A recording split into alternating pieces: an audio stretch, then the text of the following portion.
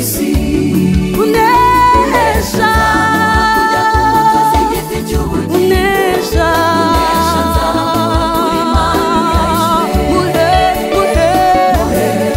n'ibuye ryera ryanditswe w'izina rishya ritazwi n'umuntu wese keretse urihawe ntacyo azatwarwa zamugira inkingi yo mu rusengero kunesha uzambikwa imyenda yera sinzanagura izina rye mu gitabo cy'ubugingo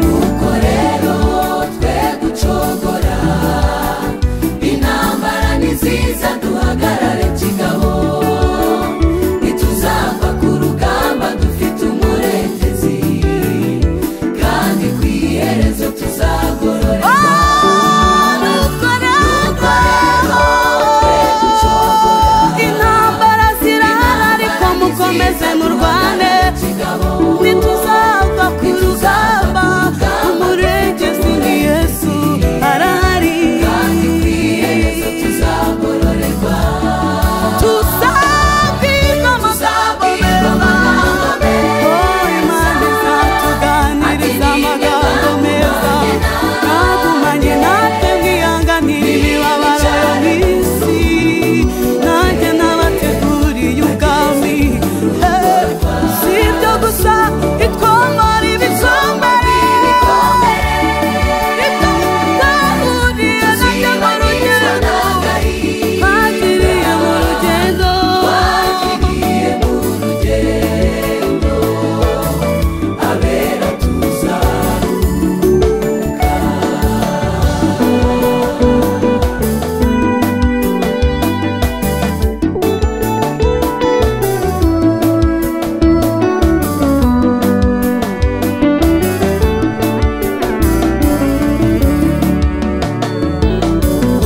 mumaranishanye imibabaro kubwirana y'amagambo muti Yesu twategereje nimwihangane araza vuba abarira nimwihanagure abacitse intege nimukomere turi hafi kuruhuka imiruho twagiriye muri iyi si mumaranishanye imibabaro kubwirana y'amagambo muti Yesu twategereje nimwihangane ari hafi abarira nimwihanagure abacitse intege namwe nimukomere turi hafi kuruhuka imiruho twagiriye muri iyi si tuzabwirwa amagambo meza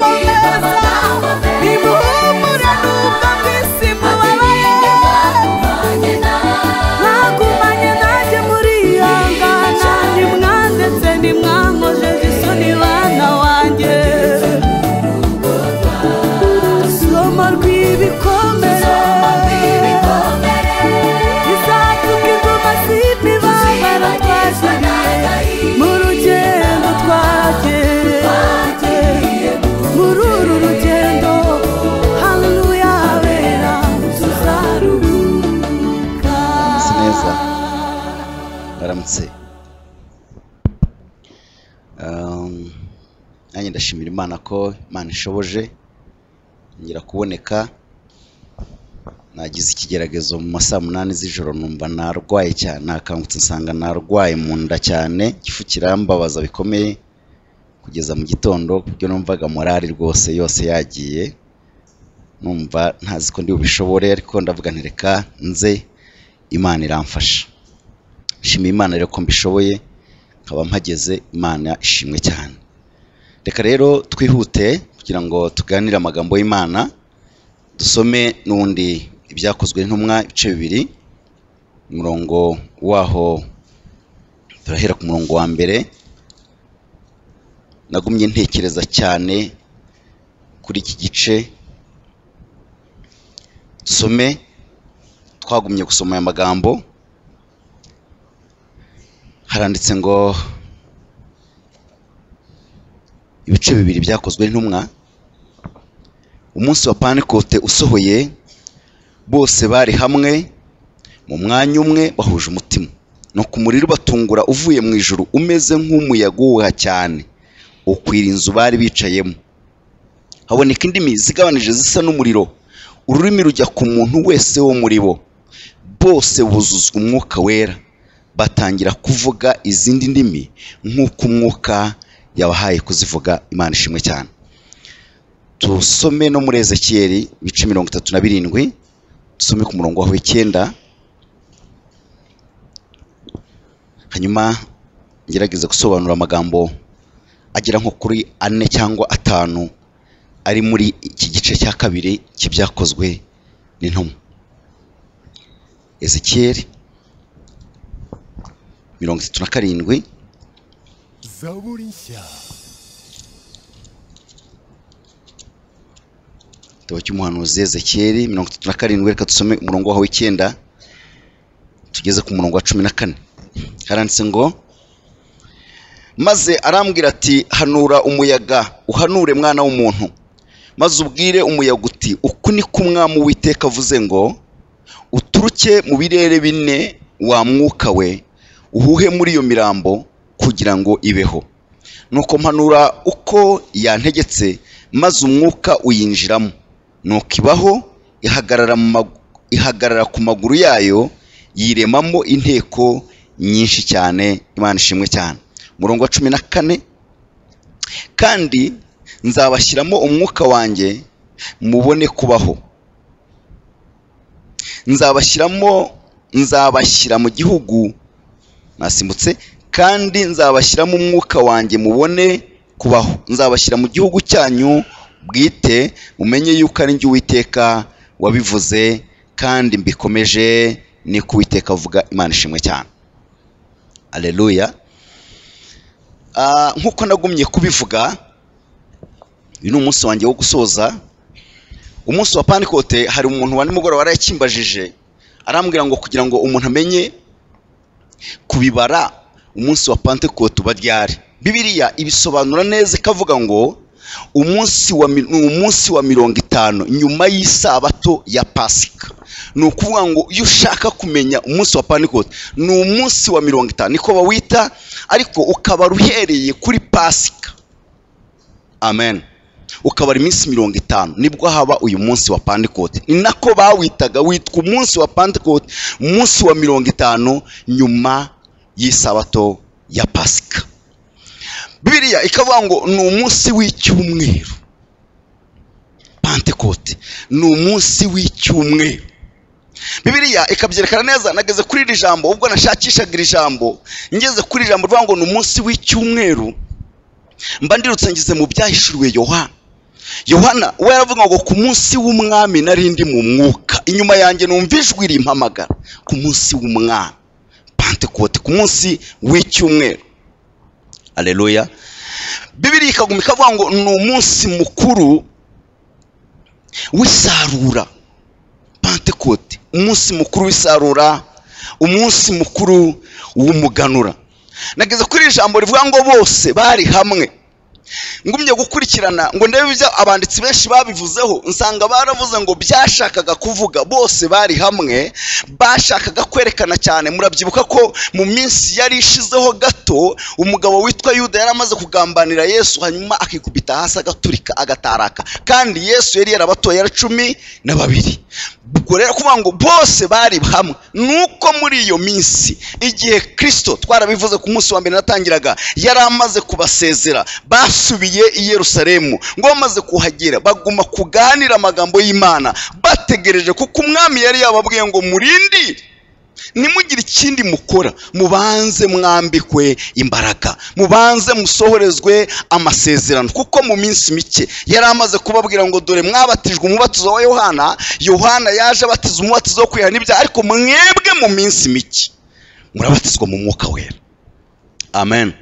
Baragenda rero baricara barategereza, barindira ibyo data yasezeranye. Bari hamwe rero, kuko baburagaho rero mwene wabo wari waraturitse, wari warakoze icyaha akabavamo, ngo bakora ubufindo kugira ngo bashyire mu usimbura Yuda. Batora Matiyasi, babarongera babasubira kuba 12. Bari hamwe bose, nta n'umwe ubavuyemo, bari aho ngaho. Nagumye soma nza kugira ahandi naho hambwiye ngo bari hamwe bose ngo nk'abantu 120, bari buzuye uko bari 120. Hanyuma umwanditsi umwe nahagaze wasobanuraga cyane iki gice cya kabiri, arakomeza aravuga ngo biranashoboka ko bose batari bicaye mu mwanya umwe, hari n'abari bari mu bikari hirya no hino. Nsanga yatanze urugero rwiza yerekana ukuntu na Mose nawe igihe Imana yari amaze kugira icyifuzo gikomeye cy'uko umurimo w'Imana wagenda neza, itorero ryamugoye, Imana yaramubwiye ngo Mose reka mbigufashemo. Haleluya. Nkunda ijambo riba muri Zaburi 104 umurongo wa 30. Hari ijambo havuga ngo yohereza umwuka wayo bikaremwa. Iyo yohereje umwuka wayo mu itorero, ibintu biremera, ibintu bigakunda, ibintu bigashoboka. Mose amaze kugira icyo cyifuzo cyari kimukomereye, Imana iramubwira ngo Mose ugende ubahamagare bose, hanyuma ubanzanire. Nakubonye kuvunika wenyine, nabibonye ko umurimo wanjye wenda kuguturitsa, urenda kukwica, ariko uhera uyu munsi ubampamagarira ubazane imbere y'ihema ry'ibonaniro, ndi bwende ku mwuka wawe. Haleluya. Hanyuma nkubamisheho bose barajya baruhana nawe uwo murimo, ntibongera kugenda bonyine. Nimbaha ku mwuka ukurimo, nimbaha ku Mwuka Wera, bose baragufasha umurimo. Ngo Mose arabahamagara baraza, hanyuma ngo Imana iyobora ku mwuka wa Mose uwamishaho, ngo bose buzura Umwuka Wera bavuga indimi. Ngo umwuka uragenda ubasanga n'abasigaye mu mahema, ngo basangayo. Yosuwa ngo araza aramubwira ati Mose erega ibintu byakomeye, n'abasigaye hirya mu ngano nabo umwuka wabasanzeyo. Mose aravuga ati cyampa bose ntagire n'umwe usigara, bose bagahabwa ku Mwuka Wera. Yosuwa ngo yaratangiye kubabuza Imana. Mose aramubwira ati bareke icyama, ahubwo bose n'aba bakecuru n'aba bako ntihagire n'umwe usigara, umurimo w'Imana wagenda neza. Sinakongera kuvunika njyenyine, umurimo wahita ugenda neza. Kandi ko ku murimo uhita ugenda neza, umuntu wuzuye Umwuka Wera ntiyongera kubwirizwa. Umuntu wahawe ku Mwuka Wera aribwiriza. Ezekiyeli igice cya 48 yerekana ukuntu ngo yabonaga amazi yaturukaga mu buturo bwera, nayo yababwiye. Hanyuma ngo amaze kumupima mikono 1000 agera mu bugombambari, amupima indi mikono 1000 igera mu mavi, amupima indi mikono 1000 igera mu rukenyerero, amupima ngo umaze kumugera ngo ubaye umugezi utapfa kwambukishwa amaguru. Hanyuma ngo aramubwira ngo sawa, ngwino nkwereke. Ngo amwereke ukuntu ayo mazi atemba, ngo ahageze hose ngo anyura mwaraba, ngo agera no mu nyanja, ngo kandi aho yageraga hose ikintu cyose cyabaga cyiza, ikintu cyose kigatungana. Ngo ageze no mu nyanja ngo umwondo ushiramo, ngo abasare kugeza ubwo bavanyemo inshundura zabo, ngo kuko babonaga amafi agenda nta wongeye kuvunika. Ngo arebye ku mpande z'uwo mugezi, ngo abona ko hamera ibiti, ngo kandi ngo byera imbuto uko umwaka utashye, ntibyahunduraga, ngo ndetse n'umuti n'ibibabi byabyo ngo bikaba umuti uvura. Umwanditsi wa Zaburi ya 84 aravuga ngo ahirwa abafite mu mitima zabo inzira z'igisiyoni, niyo banyuze mu gikombe cyitwa Baka bahindura ahantu h'amasoko. Umuntu wuzuye Umwuka Wera ntiwongera kuvunika, abayobozi ntibongera guhangayika, aribwiriza. Twese tuvuge ngo amen. Twese tuvuge ngo amen. Bibiliya yagumye isobanura neza cyane. Bose bari bari hamwe, bivuga ko intumwa zose zari zihari, bose uko bari 120 umwuka yabasanze aho ngaho. Ngera ku ijambo rivuga ngo umuyaga uhuha cyane. Aha mfashije cyane, umuyaga uhuha cyane. Noneho umwanditsi umwe natangaye cyane ubwo nasomaga aya magambo, arambwira ngo umuyaga uhuha cyane byasobanuraga impumeko y'Imana. Bivuga ngo impumeko y'Imana. Amen. Ikimenyetso cy'umwuka wera w'Imana, impumeko, umuyaga uhuha cyane. Kugira ngo mwumve aya magambo mukanyiraje kubabwira hano hantu dusoma, niho hatumye njya hano muri Ezekiel. Umuyaga uhuha cyane, impumeko y'Imana, umuyaga uhuha cyane. Ezekiel ngo Imana iramufata, iramujyana, iramuterura, imujyana hagati y'isi n'ijuru. Ngiramubwira ngo yewe ngimujyana mu kibaya cyari kinini cyane, nkuko yamuzana hano muri Gatenga, ikatureba ukuntu tugandagaje aha ngaha. Bibiliya iravuga ngo Imana ibaza Ezekiel ngo yewe Ezekiel we urimo urabona iki? Ngo Ezekiel agiye kubona ngo abona n'utugufa, ngo yabonaga ari amagufa yumye. Icyakabiri ngo yabonaga ari amagufa agize gute, atatanye. Kamwe kari ukwako, akaguru kari ukwako, akaboko kari ukwako, nta muntu wegeranye n'undi. None ngo Imana iramubaza ngo mbese Ezekiel we ukurikije uko ubibona, ukaba urimo kubyitegereza ukabireba, urabona ari amagufa ashobora kongera kubaho? Urabona yakongera agasubirana? Ngo Ezekiel arasubiza aravuga ngo Uwiteka, nkurikije uko mbibona, nkurikije uko mbona itorero rya none, nkurikije uko mbona abanyakovi, kanere kuvuga Gatenga mutavuga ati yatuvuze, ngiye nyobora mukovi Kimisagara, nkurikije uko mbona abanyakove bameze, kandi koko bimeze nabi nokore kose.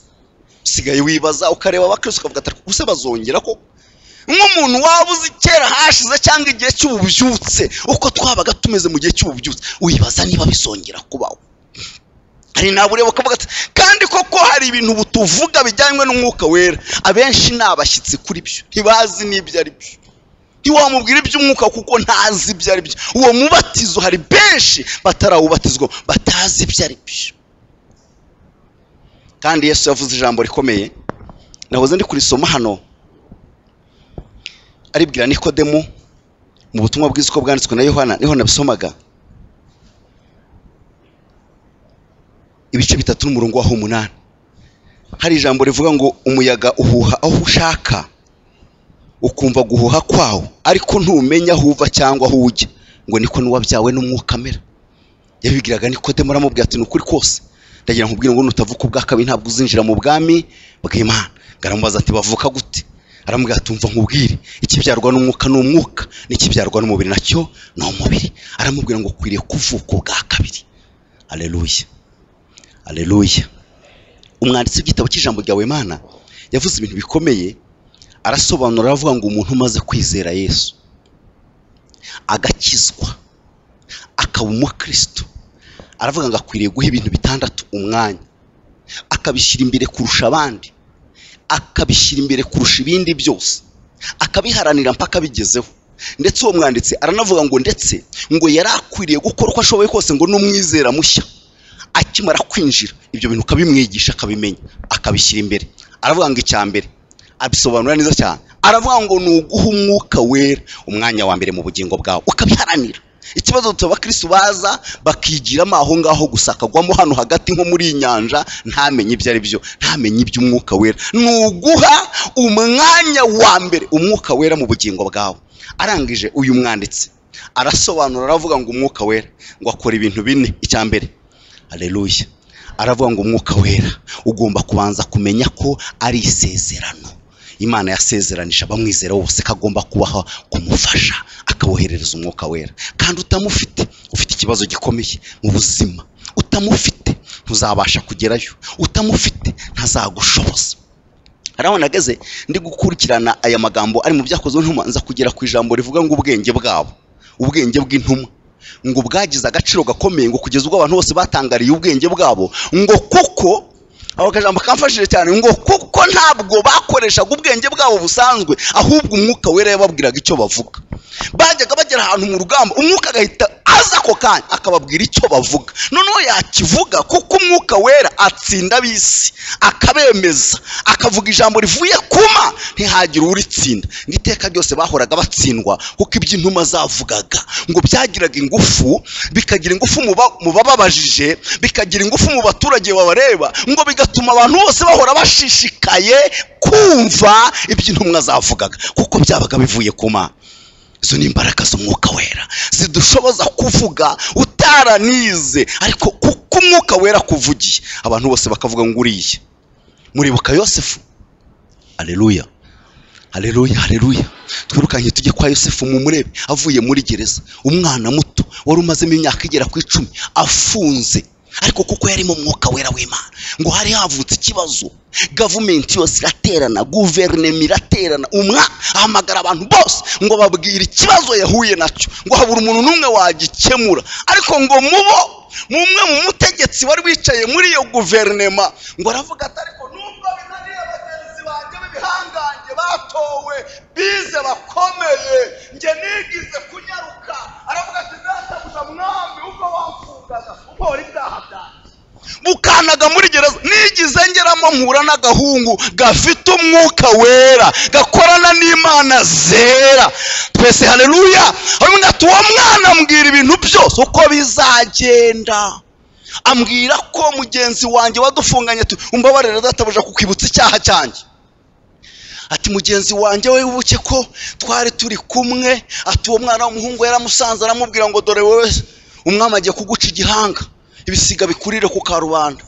Ati njye wangeze harambwira ati wowe ugiye gusubira ibwami wongera utereke vino y'umwami. Ati none byarabaye mwami nyagasani, sinzi niba mwanyemerera mukazana ko gahungu gashobora guhangura ibyananiranye kuko kari mu mwuka wera w'Imana.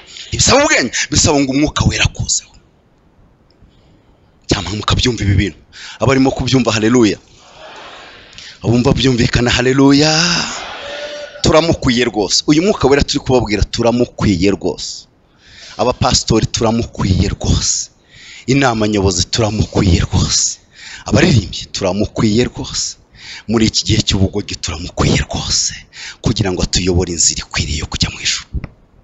Bibiliya ivuga uyu muhungu baramuzana bamuvanye muri gereza, aza adafite agaciro, aza atagira isura. Birumvikana kuva muri gereza n'ubwenge bushobora kuba bwaragize ikibazo, ariko ngo asohoke araza. Ndamureba yinjira muri government, yinjira muri presidency, asanga inteko iyobowe na perezida w'igihugu, kandi utagira ngo byabaga ari ibintu byoroshye. Umwami yabaga akomeye ngo yayoboraga ibihugu 124, yabaga ari umuntu ukomeye uyobora ibihugu byinshi, byabaga ari ibintu bikomeye, yabaga ari inteko iteye ubwoba. Ariko ngo arinjira, ndamureba uyu muhungu yinjira n'imyaka ye mike, adafite agaciro, ariko kuko ahetse Imana, ahetse umwuka wera, afite amabanga y'Imana. Twajyaga tugira gakorasi, twajyaga dutera utwo dukorasi sinkitwumva, kavuga ngo ugende witonze uhetse amabanga y'Imana, ugende witonze.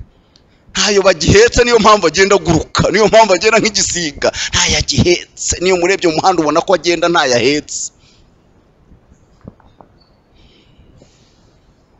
Namureba uyu mwana azahetse amabanga y'Imana, ahetse ibyanditswe, ahetse Imana n'umwana wayo n'umwuka we. Yinjira mu nteko ikomeye, ariko yari ahetse Imana, ashorewe n'imbaraga z'umwuka wera, ngo arinjira.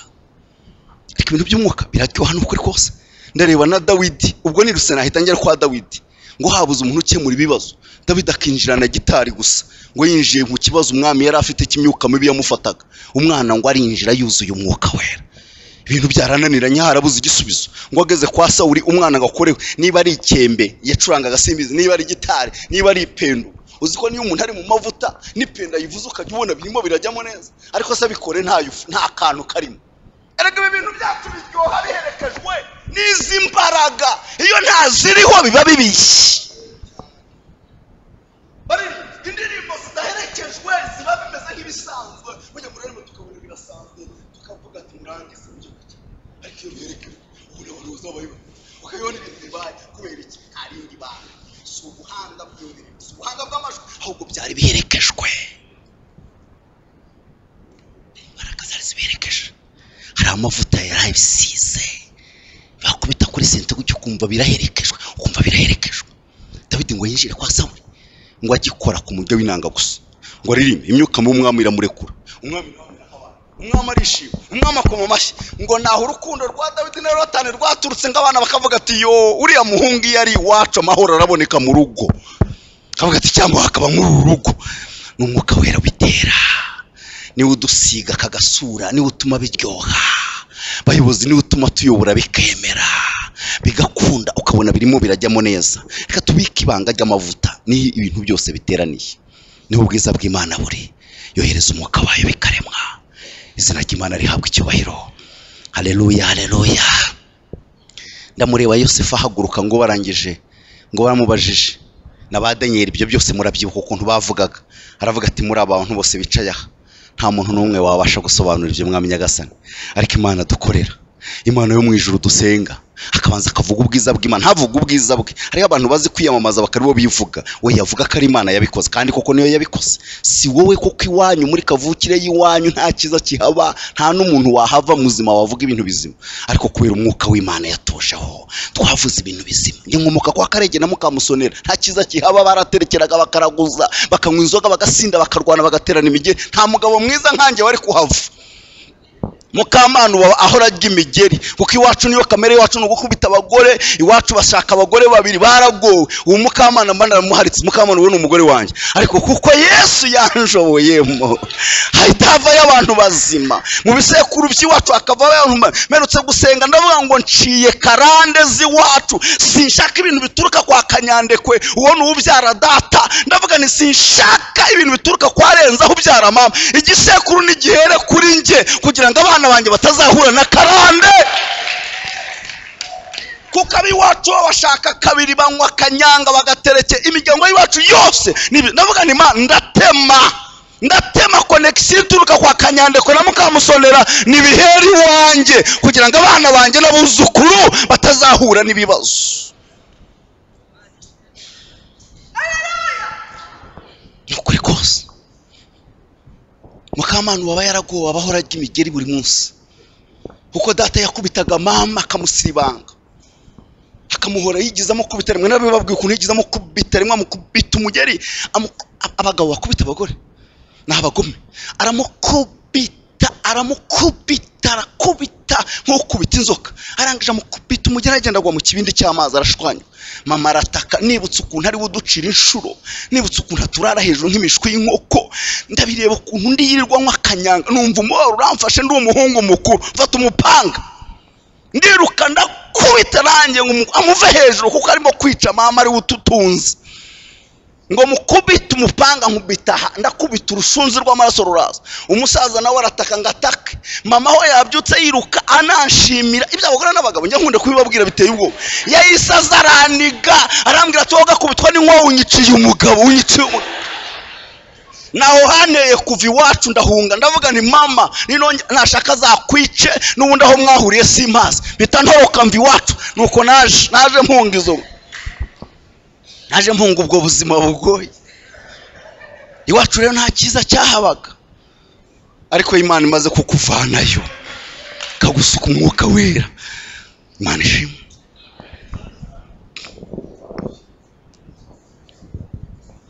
ibi byose byari biturutse ku mpumeko y'Imana nari mvuze ngo umuyaga uhuha cyane wasobanuraga impumeko y'Imana impumeko y'Imana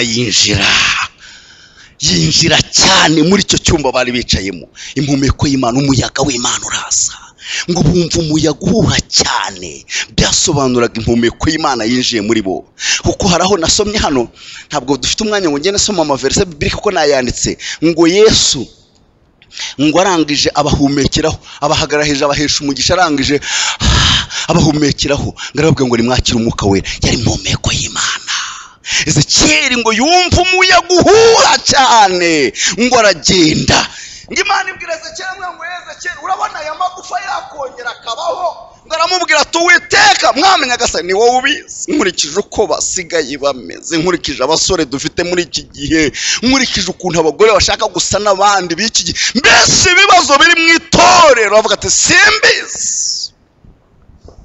Uwiteka we ni wowe ubizi, nge ndabona bitakemera. Nkurikije ahantu akagufa kamwe kaririya, umwabukwe undi akabukwe akaba mu bye, itorero ntarihari. Ntacyo urarireba, wareba urukundo rw'iki gihe ukarubura, wareba barakora ukuntu bagambanira n'ukuntu bangana. Yo kavuga ati itorero ntarihari, dusigaje kuzamera nk'abagatulika n'inzoga tuzazinywa. Niba n'ubu muri ahangaha mutarazinywa, baretse kudufungira urusengero tumara ibyumweru bitatu tudaterana, ndavuga nti noneho nzasanga baranyweye inzoga. Kandi koko nagize ibyago n'amakuba, sinzaho nanyarukiye hamwe najyaga gushaka akantu ngo magere ngo umudiyakoni yicaranye igicupa cya primus, mbari njye umukwepa ndakwepa nanga kugira ngo atambona, mbari njye ukwepa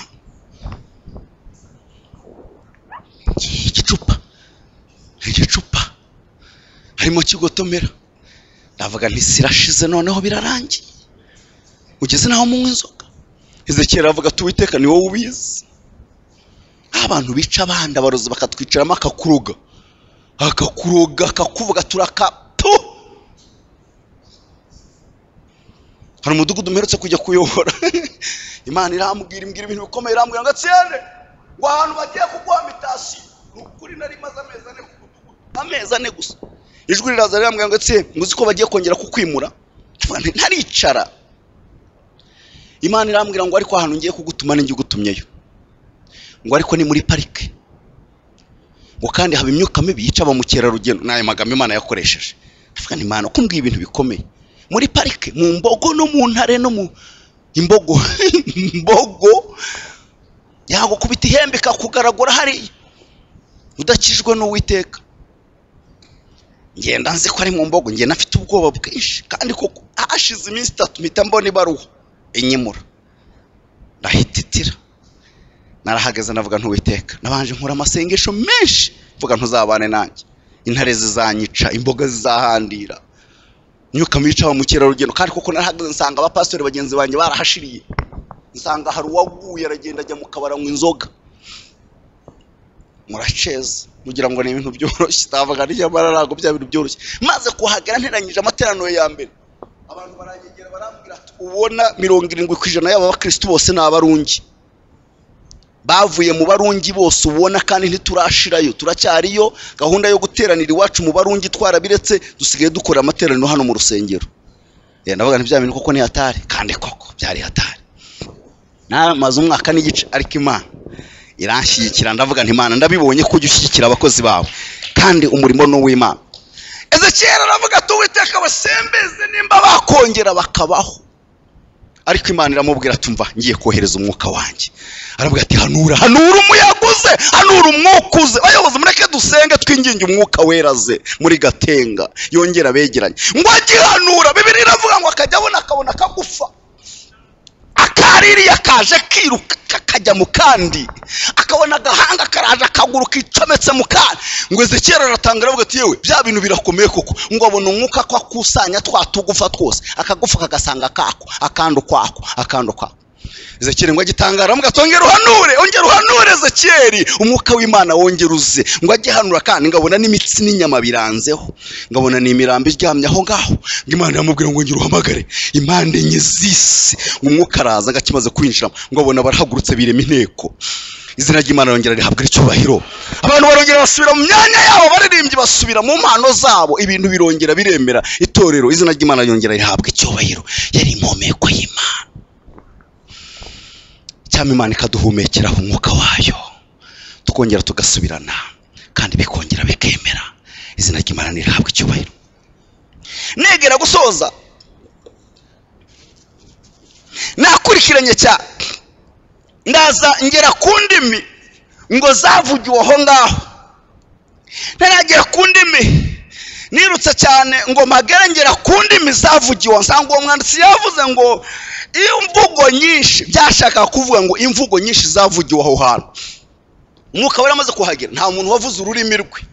Umuntu wese yagiye kumva bamwe bavuze igifaransa, abandi bakavuga icyongereza, ngo kuburyo abantu bose baje bakavuga aba bantu batigishijwe ko tuzi bavuga ururimi rwabo, noneho zivuye hehe? Muzi ko abenshi tuvuga ikinyarwanda, ukajya kubona umuntu arahagurutse undavuze.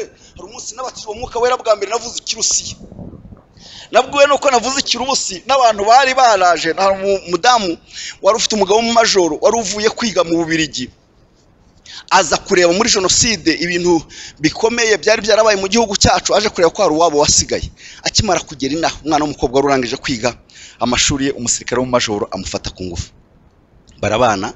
Bamaze kubana, uyu mwana yaragira umubabaro ukomeye cyane. Nyuma y'amezi 7 wa musirikare arapfa, asiga muteye inda. Nyuma y'andi mezi 2 abyaye akana nako karapfa. Uyu mudamu agira umubabaro ukomeye mu buzima. Nari umuhungu rero ubyirutse cyane, ufite imbaraga nyinshi n'impano nyinshi z'Imana. Abantu barambwira ati nta wundi muntu washobora uyu mukobwa. Nabonye mujye gushaka Etienne, njyayo rero kumubwira. Ngezeyo nsanga bene nyina bamenye akaga kamubayeho, baraje bicaye aho ngaho. Rero n'abantu ba muri ibyo bihugu by'amahanga bahicaye. Ndahagera nari umwana w'umukene umeze nabi w'inzara, jenoside murareba irangi, byari ibintu biteye ubwoba. Naho ndicara ngo mare kwicara, nari maze iminsi ndi kumubwiriza, nawe yarahise ampamagara abonye bene wabo baje, aravuga ati noneho uze kubabwiriza nabo, urabona ko byangiriye umumaro, ariko basaza banjye nabanywa inzoga n'abapagani, atuze kubabwiriza. Ndaza noneho bandeba indeshyo, bandeba ukuntu ngana n'inzara n'ubukene, nta nkweto nagiraga, ikweto kimeze nka gutya. Barandeba bose banca amazi, kandi kuko ijambo ry'umukene rirahinurwa. Noneho mbura ahantu mpera rwose, nareba umwanya nkabona nta jambo mpafite. Noneho numva umutima wanjye kumpata, numva ko Umwuka Wera mpata cyane. Arambwira ngo senga gusa. Ndabwira nti mwanyemerera nkasenga. Ntangiye gusenga rero bya bintu byacu biramfashe ngo bimfate. Rero murabizi ko umuntu avuga ibintu atazi, uvuga ariko ntumenye ibyo uri kuvuga, kere kundi muntu ufite umwuka niwe ushobora kubimenya. Mba ndavuze ndavuze indimi, kumbi ndimo ndavuga ikirusiya gisobanutse, ngo bo barabyumvaga amagambo ndi kuvuga. Narangije kuvuga mvuze ngo amina, bose mbona baciye bugufi. Barambwira ngo wize mu Burusiya ryari? Haleluya, haleluya. Noneho njya nasobanura ibyanditswe bye. Umwuka Wera yishakira inzira y'umufite. Twese tuvuge ngo amina. Reka dusenge. Indimi zavugiwe aha, naje gukurikirana uyu mwanditsi aravuga ngo zari imvugo nyinshi zitandukanye zavugiwe aho ngaho. Niyo mpamvu bavuze ngo bavuge izindi, bavuge indimi. Umuriro, nageze ku ijambo rivuga ngo umuriro, ngo hagiye kwinjira kandi ngo hinjira n'umuriro. Umuriro, umuyaga wazanye n'umuriro. Ngera kuri iri jambo ryantangaje cyane. Ngera kuri iri jambo gitwa umuriro. Bibiliya burya ni igitabo gikomeye, irandangira amaverse nk'ijana. Njya kureba ahantu hari umuriro. Ahambere nageze nsanga baravuga ngo wari umuriro, ngo cyari ikimenyetso cyo kubaho kw'Imana muri uwo mwanya. Haleluya.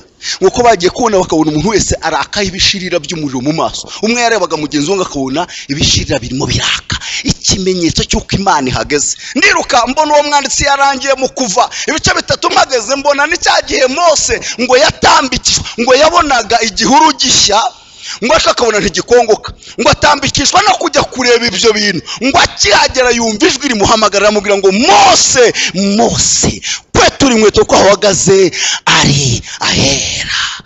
Imana iramwiyereka mu birimi by'umuriro. Haleluya. Ngeze muri Matayo nsanga haravuga ngo kandi ngo nuguca urubanza. Nsanga umuriro ureza, umuriro ugatunganya, umuriro ukakongora, umuriro ukavana ibyaha byose. Izina ry'Imana rigahabwa iki? Icyubahiro. Dukeneye Umwuka Wera n'umuriro kugira ngo bize muri twe, bihindura ubuzima bwacu. Pentecote, yemwe banyegatenga, ndumva ashaka kubifuriza Pentecote nziza. Ndumva ashaka kubabwira ngo iki cyumweru kizababere cyiza. Pentecote niyinjire mu itorero, agasuzuguro gashire. Hari umuririmbyi waravuze ngo mwami ongera uduhe impano z'uwo mwuka kugira ngo tuve mu gisuzuguriro. Turi igisuzuguriro. Aho umwuka w'Imana utari haba ibyigenge. Imana mwije dufashe cyane. Ndagira ngo ndangiriza kubera ko iminota yacu iratubwira ngo nitugarukiriza aha ngaha kugira ngo tutabatinza. Imana ibahumwisha. Mwagize neza kuntumira, mwarakoze kumpa akanya keza kugira ngo nze tuzaganira amagambo y'Imana. Kandi namwe mwarakoze kuza kumva amagambo y'Imana. Imana ibahumwisha. Ndagira ngo rero muhaguruke hanyuma twongere dusabe umushumba Rujama yigire hano hafi, yongera dusengera Imana. Atwingingira Imana, Umwuka Wera yongera aze kuri twe. Ndumva nakubwira ngo gira icyifuzo cyawo, ubingingira Imana kandi Imana irabishoboye kuguha Umwuka Wera. Imana ibahumwisha mu izina rya Yesu Kristo umucunguzi wacu Yesu. Tuzakomeza. Imana data wa twese, mu izina rya Yesu Kristo umukiza wacu, turagushimiye cyane ubanye natwe muri iki gitondo vuganiye natwe mu ijambo ryawe turagushima Yesu wagize neza waduhaye umwuka wera akorana natwe avugana natwe aratuyobora nuhabwe icyubahiro Yesu kukundi itorero ryawe uribereye maso urarifashe mu kuboko kwawe nta mwanzi numwe warikura amaboko yawe so wari guhaya ruta bose turagushima Kristo Yesu komeza kubana natwe mu ijambo ryawe utwuzuza imbaraga z'umwuka wera udukomeze tubinzu y'umwuka wera uhore muri twiteka gende muri twebwe utegeke muri twebwe uvugane natwe abantu bakubone abantu bagendere mu bushake bwawe abantu bace bugufi bakubahe imitima ikomeye nk'amabuye uyimenagure Yesu uyinjiremo utegeke uvuge migambi mibi yose satani ivanwemo imbaraga z'umwuka wera ziyobora itorero ryawe urakoze kubyumvise dusenze Imana mu izina rya Yesu amen. Usengere n'abarwayi nyangana usengera abarwayi hanyuma abayobozi babasozereze ariko reka dusengera abarwayi amen. Ese ntufite icyifuzo umwuka wera yaje n'indwara zirakira indwara zigahunga n'ukuri kose ibi nzabibigisha ubutaha hari ibyo nari natangiye kubabwira ndadevia ndagenda sinahagaruka umumaro w'umwuka wera araza ngakatubatiza no mu mubiri wa Kristo akatwinjiza mu tukinjiramo reka tumwinginge Mana ndagushimiye mu izina rya Yesu kiza abarwayi bari muri twe umpereho mwami nanjye ndarwaye igifu ukinkize hanyuma ukiza abarwayi bari muri literaniro umuririmbyi niko yavuze ngo kandi ukize n'abarwayi Mana agaragaza imbaraga zawe ukiza abarwayi mu izina rya Yesu ukiza abarwayi mu izina rya Yesu abarwayi nibakire mu izina rya Yesu abarwayi nibakire mu izina rya Yesu indwara nizisoke mu izina rya Yesu indwara nizihunga mu izina rya Yesu mwandwara mwe nimwumvirijwe musoke mu izina rya Yesu Kristo w'i Nazareti abantu bawe bazima turagushimiye kubyumvise kandi kubakijije ni mu izina rya Yesu Kristo umucunguzi wacu Yesu amen.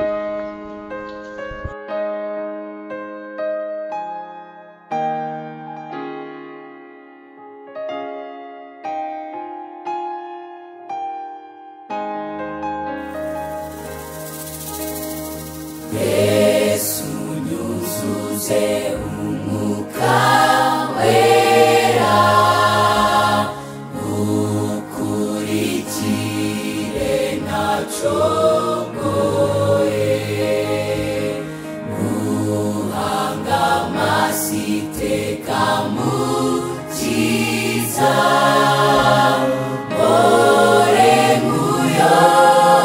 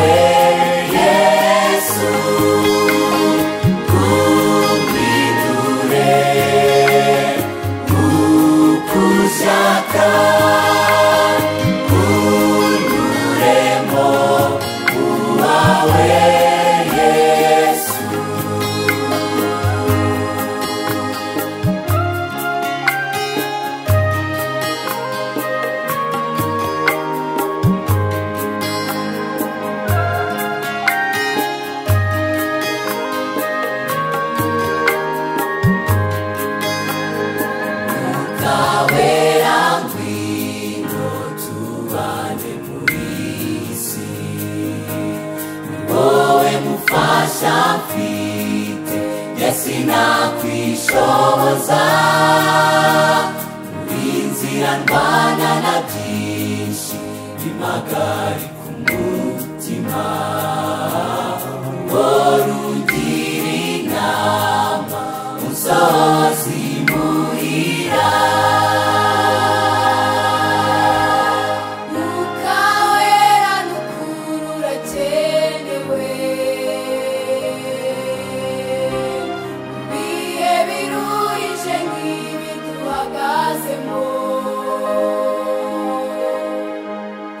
Mwuka wera n'ukuri urakenewe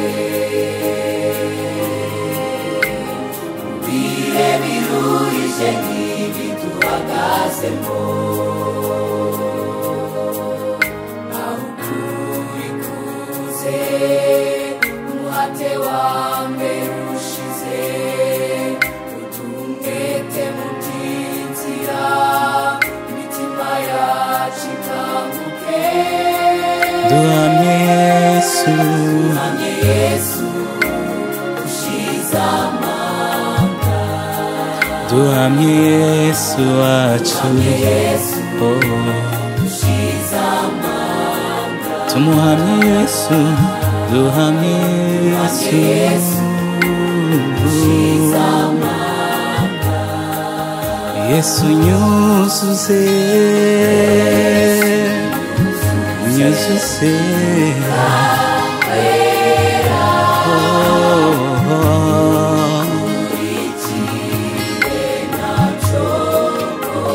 uhanga amaso,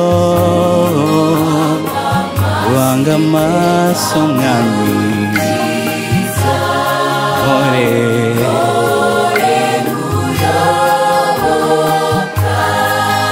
Yesu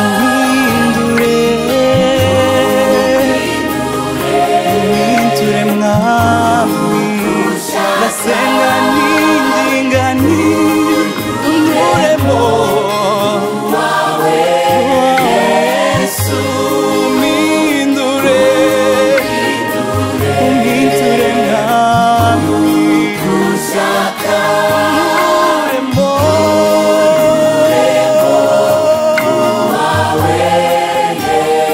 wawe mu mibereho yanjye, wawe kugeza ku iherezo ry'inzira, wawe muri iri cumbi wanshyize, dore burije mwami, ndashaka mbo wawe, gendane nawe, gumane nawe, wawe mwami, haleluya.